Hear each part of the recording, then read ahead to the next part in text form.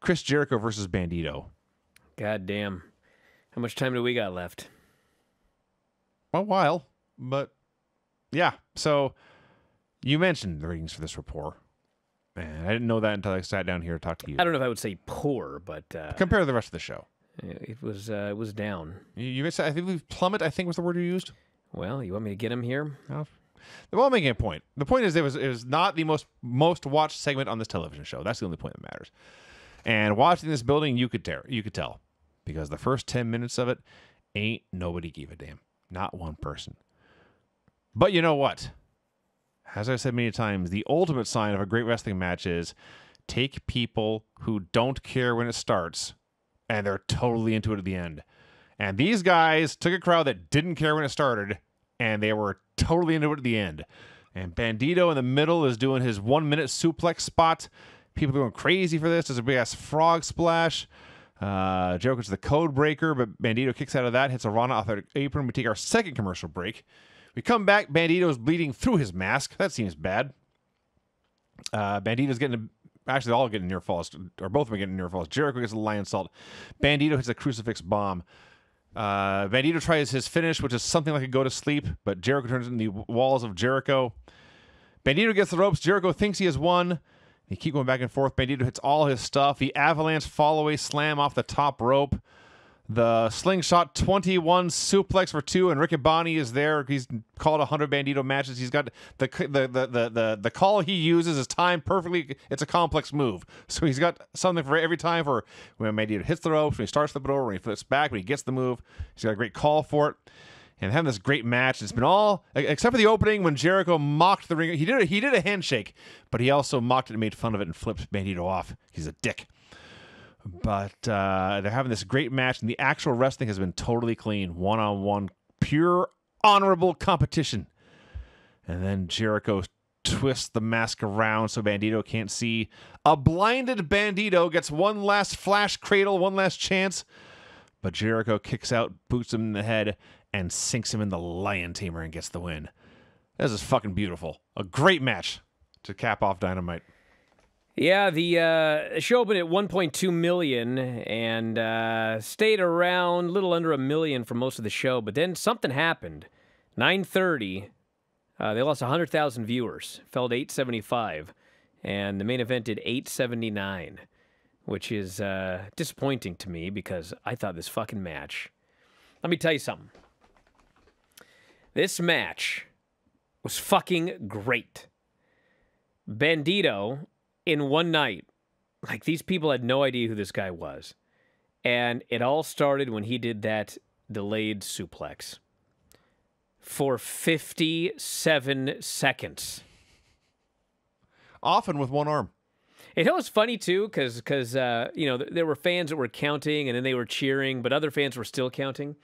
So when they first started counting, they go 1, 2, 3, 4, and I'm looking at the stopwatch, and it's like, these fuckers are counting way too fast. But then when it got to the double digits, they were just slower, and so they almost got it exactly right at the 57-second mark. But I did time it was 57 seconds. And from that point on, they were like, this fucking guy is great. And Jericho's in there working his ass off, taking the Hurricane Rana off the apron to the floor. He took the fall-away slam moonsault off the top. Every one of fucking Bandido's moves, he's in there taking that, whatever they call it, plex, the 21 plex. Yes. Everything. I mean, he's just in there. This guy's 51 years old. And he's in there taking all of this, and then finally, he fucks him in the end with the mask, and he cheats to win. And I love this match. I loved the match, but I may have loved the post-match better. Yeah. Because what happens is, Jericho gets in the ring, and he demands Bobby Cruz get in the ring. And Bobby Cruz is confused, as was I. And Bobby Cruz announces him the winner, and Jericho then cuts a promo, and he says, the Ring of Jericho has begun. I wish he would have said the Ring of Dishonor. He said, I will desecrate the legacy of Ring of Honor. Challenges Bryan Danielson for October 12th, and he says, I will beat every former Ring of Honor champion. I will take out every former champion. I will take out every former commentator. I will take out every former referee, every ring announcer. And it says ring announcer, and Bobby Cruz is like, what? And Jericho punches this dude in the guts, fucking hits that elbow. As soon as I saw this, I should have thought of it last week when he took out Kerry Silkin. But, dude, this is the easiest money storyline you could possibly have. Chris Jericho is going to dishonorably desecrate Ring of Honor. Yes. That's the storyline. Yeah. And it's so fucking easy. And when he was done with this promo, I was like, I have not cared this much about Ring of Honor in for 5-10 years? I can't even tell you how long. Summer of Punk, maybe? One fucking match, one fucking promo, one fucking night. They took this from the thing that Tony bought because he wanted to get it, and then we have to see these matches on television, and God bless Claudio, but it's like, you know, I'm glad he got the championship and everything, but it's just like, you know, it's he was another guy having great matches. I don't want to say it was in the way, but sometimes Ring of Honor was in the way of Dynamite. And this fucking match and promo, when this was over, I was like, dude, there's the AEW title right now, and then there's the Ring of Honor title, and there's all the other titles. Yes. And he made this thing a fucking thing in one night. And I watched this, and I was in awe. I was like, God damn, this is so easy. And it's so great. And listen, I love Danielson. He better not beat him yet. Oh, no. Jericho needs to go on a fucking tear. And I was done watching the show. And I go to take out the trash. And so I got time to think. Go get a long driveway. And I'm out there and I'm thinking, you know what? Let me make this clear. I don't think that Chris Jericho is going to win Wrestler of the Year in the Observer Awards, okay? But it was only like a month ago, July, August, where if you would have said, who's going to win Wrestler of the Year in the Observer Awards? It's like, well, Jon Moxley, and there ain't nobody close, okay? And the reality is, there is somebody close. Because Roman Reigns has been champion for 2 years. WWE is the biggest organization, and you're going to have a lot of people that are going to vote for Roman Reigns for that reason, okay? So it's like, it's going to be Roman Reigns or it's going to be Jon Moxley. But man, when this was over, I thought, you know, I don't think he's going to win. But if Chris Jericho is not in like the top 3, I mean, something's wrong. Because this fucking guy, look at his year. He almost died in December, okay? He was gone for the first couple months or whatever, getting his life in order, getting back in shape. He finally gets back in the ring, and I'll never forget that first match back in the ring that he had. It was a tag match, and you know, I had been under the impression that he had health issues, but I didn't know the extent of them. I just knew that he had some health issues, and he had been wrestling. And man, he got back in that ring, and I thought, he's back, and man, he must feel great. And little did I know. Because from that point forward, he has had the fucking year of a lifetime. Him and Moxley both. What a fucking year these two guys have had. And you think about the matches he's had, and you think about, like, he's been so good in the ring. He's out there fucking playing Lionheart. Yeah. Lionheart. Yeah. That was fucking 1995 or whatever. Yeah.